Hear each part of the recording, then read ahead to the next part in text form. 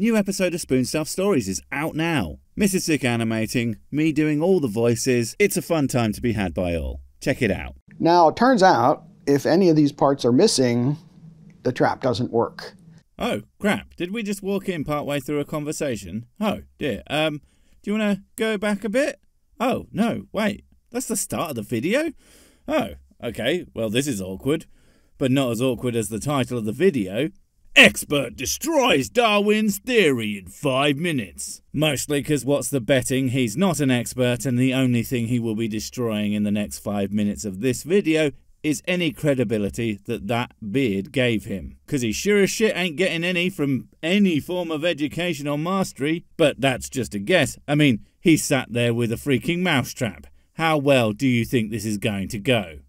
So, not only is it complex, it's what I called irreducibly complex. So, I think I know where this is going. Basically, evolution doesn't real, and I'm going to say evolution because come on, that's what it will be talking about. We have moved beyond simply Darwin's theories at this point. Because if you take a part off of that mousetrap, it couldn't function as a mousetrap anymore. Therefore, evolution doesn't real, air horns, etc. I mean, maybe he's got a far less silly argument coming up, but I doubt it because he thinks he can destroy an extremely well-founded theory, using a thing designed to destroy small rodents.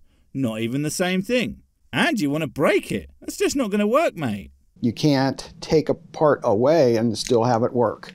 Yeah, okay, I was right. Shonk. But no, that's just not a good argument against evolution, my dude. For starters, that mousetrap doesn't alive. It doesn't reproduce. So using it in any way as an argument against biological evolution is a tad silly, to say the least. But even as a non-organic object, there's still a completely rational evolutionary parallel to be presented. You can change the parts of that mousetrap for better suited materials or redesign shapes and styles that make it better suited for its job, whether that be being a better mousetrap or for being a cheaper mousetrap so more people buy it, increasing its fitness as either a pest control device or as a product. I mean, that elegant, simplistic appearing design wasn't the first and probably won't be the last. There have been loads of different trap designs over the century, my favourite being this f***ing thing. And I think we can all agree, it's all been devolution ever since someone came up with this fantastical health and safety nightmare. In all seriousness, I nearly fell out of my chair laughing at the sheer goddamned absurdity. Thank you, the 1880s, for being sillier than anything I would come up with. If you took away this hammer, the mice don't get caught. Take away the spring or the holding bar, any of the pieces, it doesn't work. Right, so what? That's got nothing to do with how evolution functions. I know the argument in your mind is that somehow an organism evolves one piece at a time, that like, say, the Jesus lizard's feet just evolved somewhere out in the jungle or whatever, and along crawls this footless lizard who's like, that's just what I've been looking for. This isn't freaking Spore, my dude. The parts evolve together at the same time. Maybe one of them gets a bit of focus for a while, but no animal evolves without an integral part of themselves and then has it appear out of nowhere. That's not what anybody thinks evolution is. Well, apart from people like you who have no f***ing idea what evolution is. But I'm getting ahead of myself. Now, the problem for Darwin's theory is that, as always, I'm looking forward to someone who is clearly a galaxy brain explaining something that they have not a single iota of understanding about and just completely shit the bed. It's why I do this. I mean, how else am I supposed to keep myself occupied? Get one of those real jobs people keep talking about? F that noise. Last time I had one of those, they did not appreciate me turning up drunk. But how am I supposed to do barrel rolls in a passenger aircraft without a bit of the old Dutch courage, eh? Those things are f***ing dangerous. Number one, the molecular foundation of life has nothing to do with mousetraps? I know. Darwin was there banging on and on and on about mousetraps, but it turns out that all of his theories don't make sense when every other sentence is punctuated by the word mousetrap. Fortunately, someone spotted that early, so now we use the mousetrapless version of the text when studying Darwin's original theories, and they make a lot more sense that way. Is run by machines. The cell is run by actual machines made out of molecules. Not sure how that's a problem, but he does make it sound significantly cooler than it really is. I mean, I hear machines and I think Terminators and crap like that, but what it really means is little squishy micro-organic garbage, and not the wonderful cold steel of our future robot overlords. Sad. People find that fantastic, but hey, that's the way it is. They're a little... It's only fantastical because, well, it's more a way of getting people to understand how that shit works. They are not the same as the kinds of machines humans build. The same way that the coding of DNA isn't actually the same as computer code. I mean, the lettering alone is a human interpretation of what DNA is and how it works. It's not the same thing. Machines that act like outboard motors that can propel cells along, and other machines that carry cargo from one part of a cell to another. Again, it's an analogy. They are functionally similar, but not the same thing. But we're kind of getting off topic as to how does this destroy evolution? Is evolution not real because people are full of tiny little boats? I mean, that'll do it. Everyone knows that God isn't real because of boats. No, seriously. How can God be real when we never got that boat named Boaty McBoatface? A submarine isn't a fucking boat, damn it! And those machines, just like pretty much any machine, and including the mousetrap, have a number of different parts performing different roles. Now we just have to find the cell that produces whiskey, extract that from the humans, and then we won't need them anymore. By golly, he's right. We should kill all humans. It's the only rational thing to do. And they're all needed for the machine to work.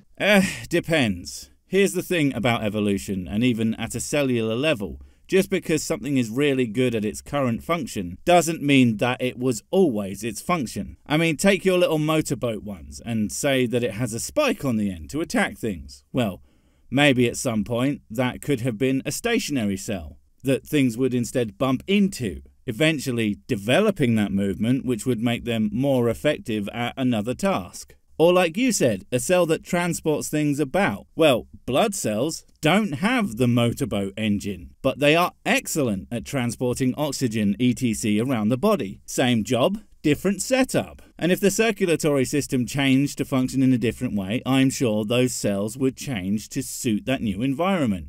Because that's how this shit works. Darwin's theory of evolution requires that natural selection favor an organism that has a very small change that helps the organism.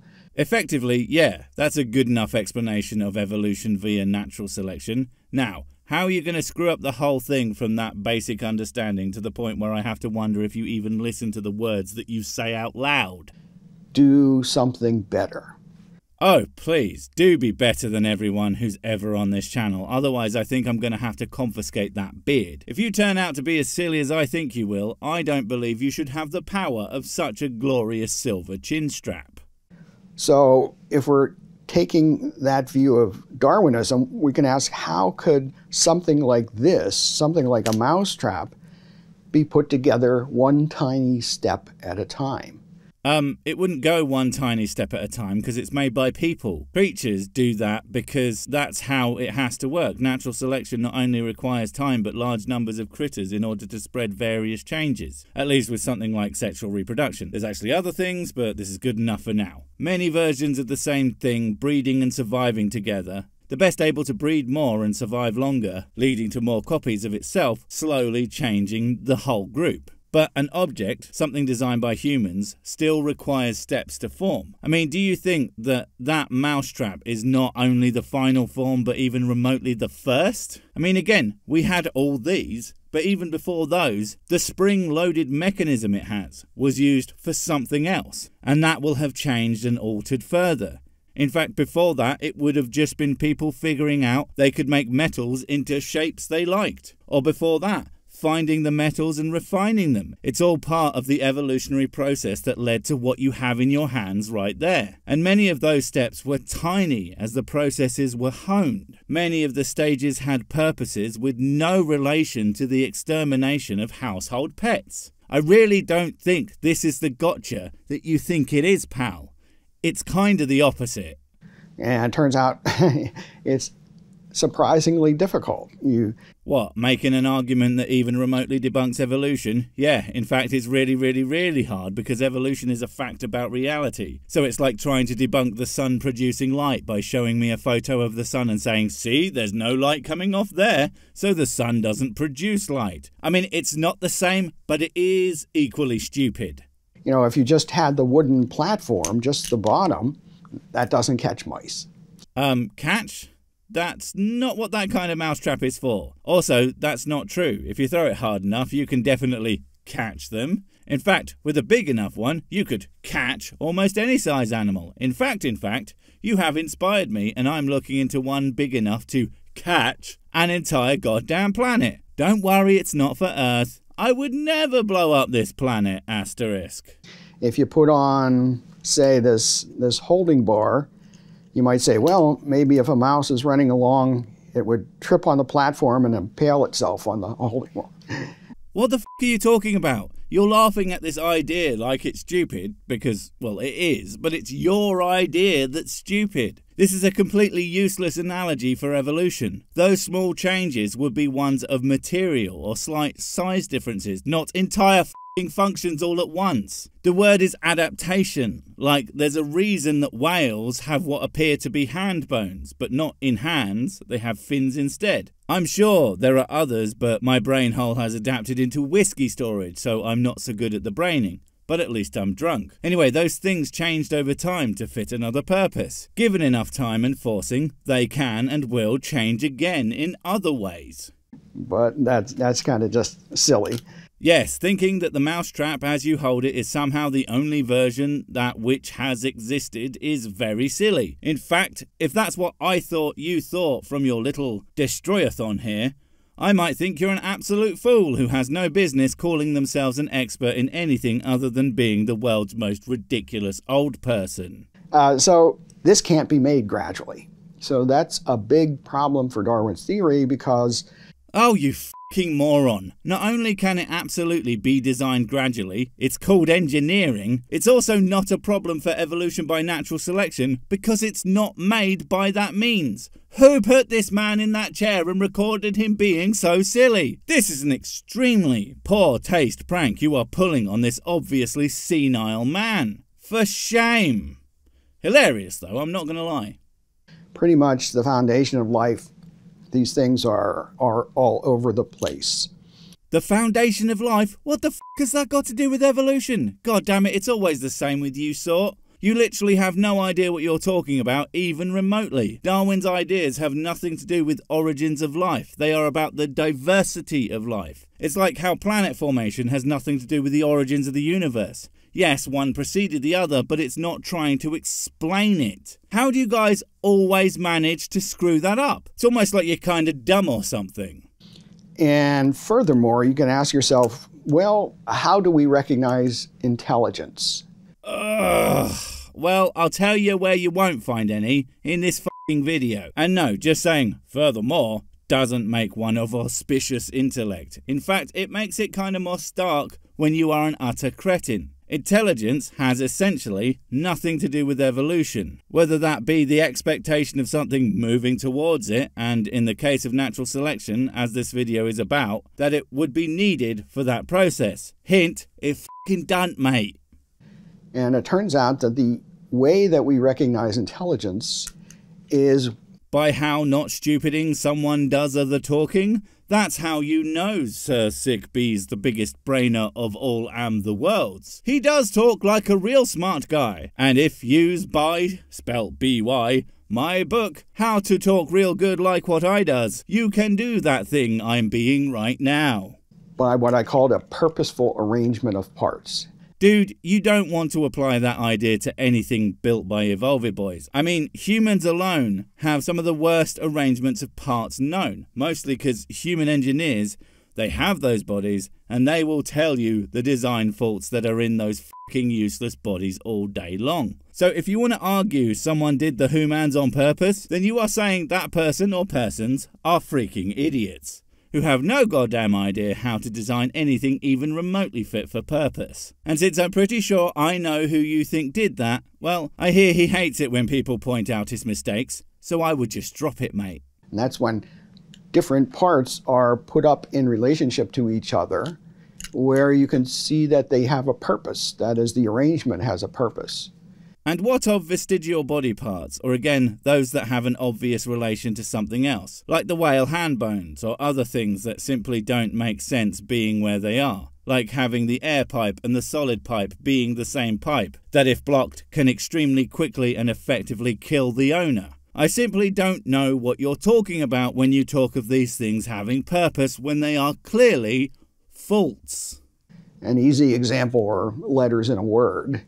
People put the letters in to form a word, words to make a sentence, and so on. That's a terrible example. Why are you so bad at this? Stop. The letters in words are almost entirely arbitrary. They only serve purpose so far as someone understands what those squiggly lines and honking sounds mean. You have to already know.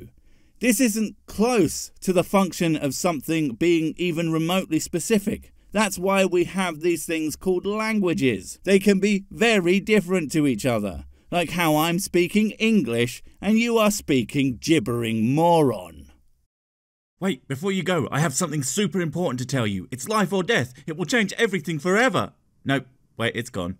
Oh well, probably wasn't important. But while I have you, don't forget to comment, subscribe and notify. And if you want more of my smexy voice, check out Mrs. Six's channel, Spoonstaff Stories, where I narrate and voice all the videos, and she does the work. And if you want to support the channel, check out the merch store for cool t-shirts, or check out Patreon, memberships and PayPal to support directly. Finally, follow me on the medias of social to get completely pointless guff and to keep up on the latest releases. Oh, I just remembered what I was gonna tell you. Whatever you do, don't touch the